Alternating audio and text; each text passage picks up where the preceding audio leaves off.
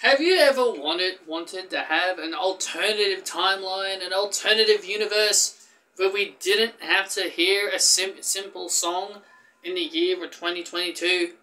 And that theme song was called Bad Reputation. So in today's video, I'm going to be making you guys a what-if scenario. This is the first what-if scenario I have made since my old AJ Lee videos. So, this what-if is, what if Ronda Rousey didn't return to WWE? More specifically, what if Sasha Banks actually did win the 2022 Women's Royal Rumble match as she was originally planned to, instead of it being changed at the last minute to Ronda Rousey? So in this alternative timeline, we're going to be making a few changes.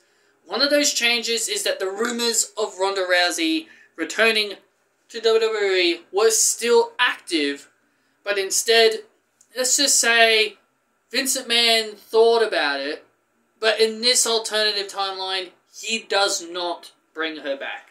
Say he changes his mind, and he doesn't bring Ronda Rousey back. And as you all know, he was still in charge before SummerSlam, before Triple H took over. So let's just say something in Vince's mind made him decide not to bring Ronda Rousey back. And Ronda Rousey's original number, we'll say that can end up go to, let's just say that goes to NXT Women's Champion Mandy Rose, because Mandy Rose was the champion during that time period. So anyway, this is what if Sasha Banks won the Women's Royal Rumble match in the year of 2022. So get into your time machines and we're going to travel back to the year of 2022. January, Royal Rumble time. The Royal Rumble plays out as per normal. It happens exactly the same way it does. Not really much changes. The Women's Royal Rumble match only has one change, and that is minus Ronda Rousey. Mandy Rose has her entry number instead, because they couldn't come to an agreement, or Vince McMahon just ultimately decided not to bring her back. And the other alternative change is the obvious, that Zelina Vega does not eliminate Sasha Banks. Sasha does still come out at number 1 though. She still does come out at number 1. Melina comes in at number 2. Sasha eliminates her. And then eventually also eliminates Kelly, who came in at number 4. So the Royal Rumble match plays out as it normally does. As like it normally did last year. Plays out as normal, with Liv and Aaliyah getting some good time in there.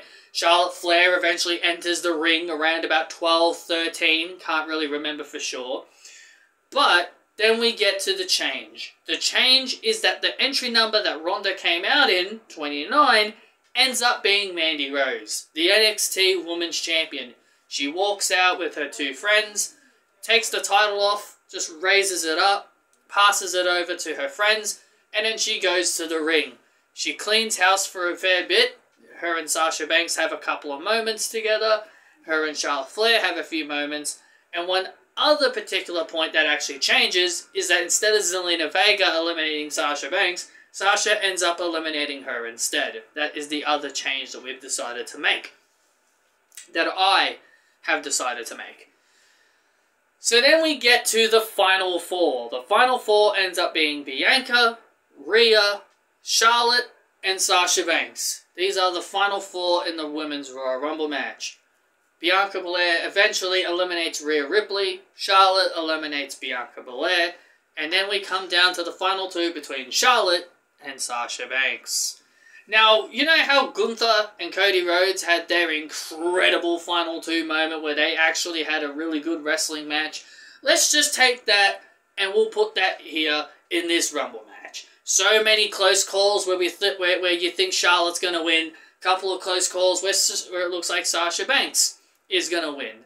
But eventually, Sasha Banks is able to catch Charlotte by surprise. Sasha is dangling against the ropes. Charlotte runs forward as she goes to boot her in the face. Sasha drops the ropes down and Charlotte falls out of the ring, and Sasha Banks is your Royal Rumble winner. Sasha Banks wins the 2022 Women's Royal Rumble match, and she doesn't waste any time looking directly at Charlotte and pointing at the WrestleMania sign.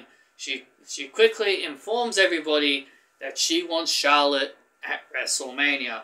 Now, I know a lot of you will be asking the big question. What happens to Naomi? Because a lot of people know that because when Sasha didn't win the Royal Rumble, she ended up going into a storyline with Naomi becoming a tag team and eventually becoming tag team champions. So, what happens to Naomi in this alternative storyline? Well, let's use what one of the reports said. Let's use a story that one of the reports said. There was a report that went around claiming that Sasha Banks was originally going to win the Royal Rumble match, and Naomi was originally going to go on and win the Tag Team Championships with her longtime friend and former Funkadactyl, Cameron. So, let's just put that in this story.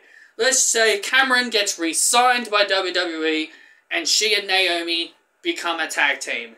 They become a tag team, Cameron becomes a babyface, teams up with Naomi. And Naomi's feud with Sonya Deville does still happen, but the one big change I'm going to make is that instead of Natalya and Shayna Baszler being the tag team at WrestleMania, it's going to be Sonya and Shayna. Sonya and Shayna decide to work together to take down Naomi and Cameron, because Sonya doesn't like Naomi.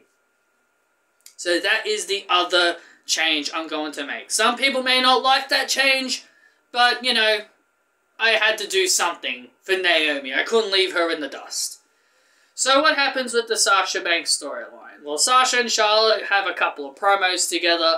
They have a couple of promos going back and forth at each other. And then 1 week on SmackDown, Sasha Banks takes down Sonya Deville in a singles match. This leads to Shayna Baszler and Charlotte both attacking Sasha Banks. Sonya joins in, and it's a 3-on-1 attack. Until we hear Feel the Glow, Naomi and Cameron run down and assist Sasha Banks. They assist her, and they help Sasha Banks run Charlotte and her two little cronies off. Then we get to a 6-women's tag team match, a couple of weeks before WrestleMania. Yeah, I'm not going to go through the entire time period, we're just going to quickly fast forward. We're going to quickly fast forward through everything. But everything leading up to WrestleMania, like last year, does happen as per normal. So nothing else changes, only this storyline here is particularly different. So, then we get a 6-women's tag team match, a couple of weeks before WrestleMania. Sasha Banks teams with the Funkadactyls to take on Sonya, Shayna, and the SmackDown Women's Champion, Charlotte Flair. This 6-women's tag team match is labeled as the main event of SmackDown.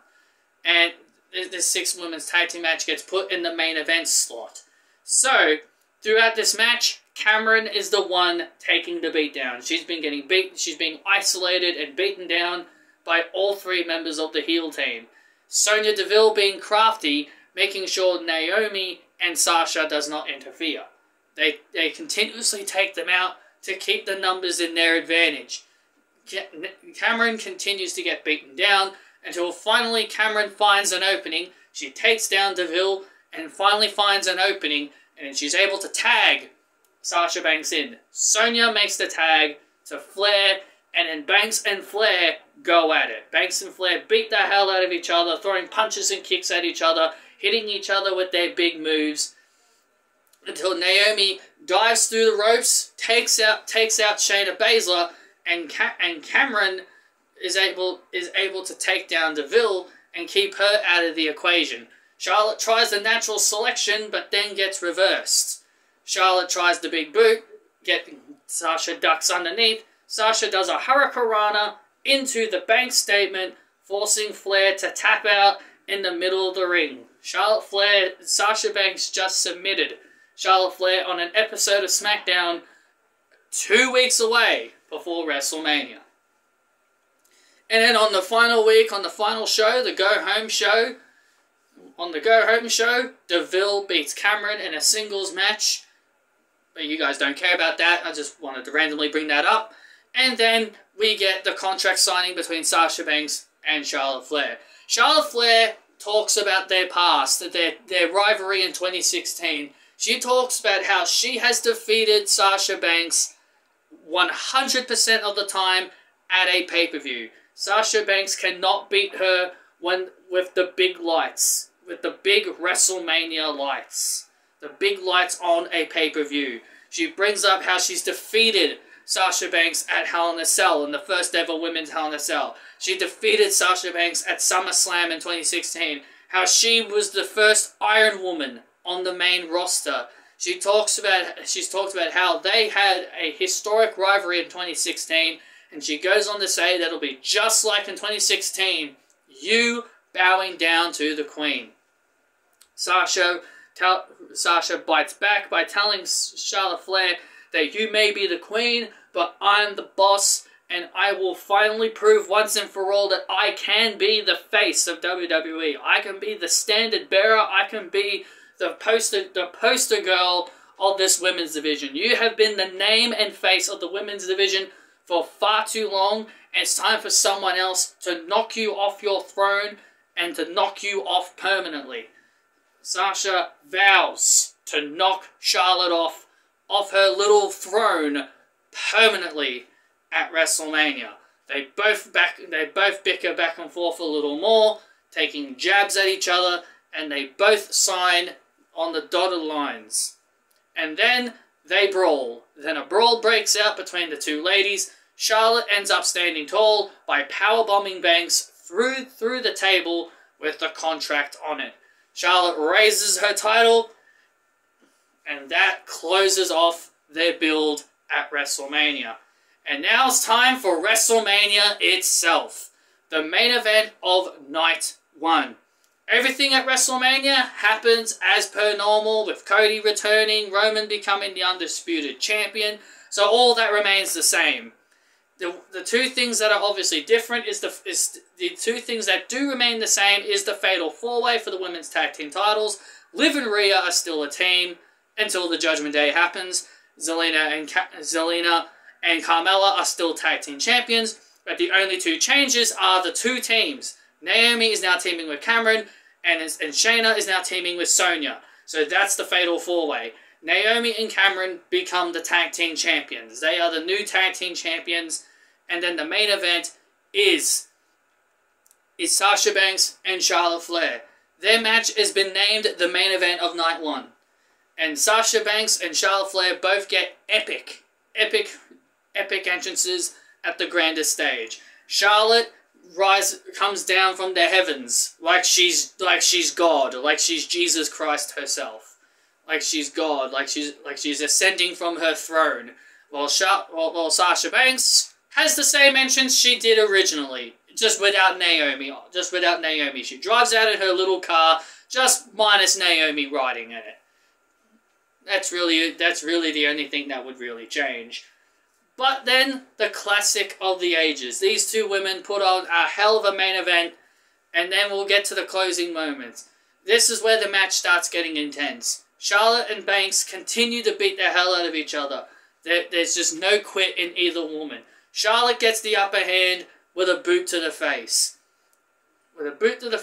Tries to figure eight, Banks blocks. Charlotte tries to fight back, but Sasha gets the upper hand. Charlotte with a few knees to the face, wears down Flair, goes up to the top rope for the Meteora. Charlotte catches her and does a fall-away slam.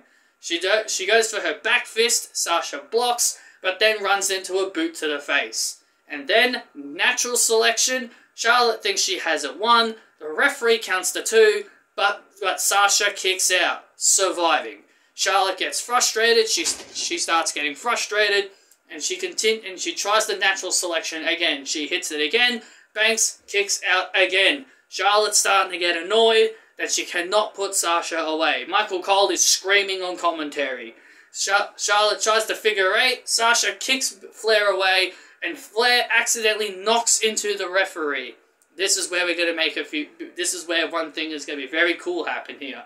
Sonya Deville comes down with Shayna Baszler. Sonya gives Charlotte Flair a pair of brass knuckles. She gives her a pair of brass knuckles to use because Sonya is still an authority figure around this time. But the new tag team champions Naomi and Cameron come down to make sure Sonya and Shayna do not try anything funny. They brawl up the stage. That ends them.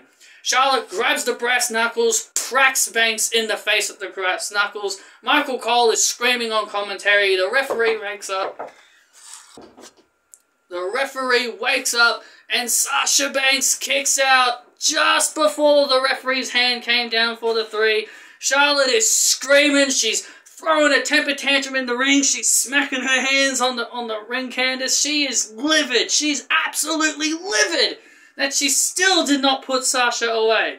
Charlotte now gets desperate. She grabs the SmackDown Women's Championship. She does not care that she's going to get disqualified at this point. She does not give a damn about it. Charlotte grabs the title. She starts screaming, "You will never beat me! You will never beat me!" She runs, swings the title, and then Banks debuts her new move. A spinning code breaker, as I call it, the Rents do. If you've watched my universe modes, you've seen her do it before. She does a spinning code breaker, the Rents do.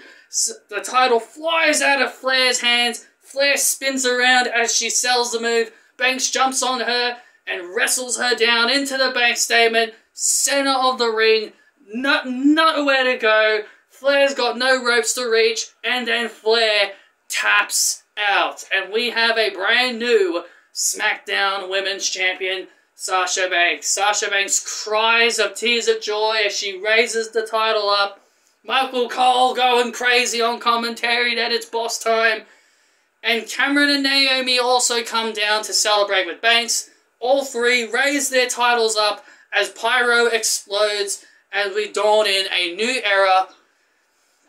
And that is how WrestleMania Night 1 comes to an end. And there you have it. That is what I think would happen if Ronda Rousey never came back and we had Sasha Banks winning the Royal Rumble instead. You guys let me know down below your thoughts and opinions. Did you guys agree with this? Did you guys agree with this video? Did you guys like what I get presented to you guys? Is there anything you would change? Let me know down below. Be sure to hit like and subscribe. And if you guys did enjoy this video, if you want to see a part 2, I may consider doing a part 2, but until then, be sure to hit that like button and subscribe, and I will see you all on the other side.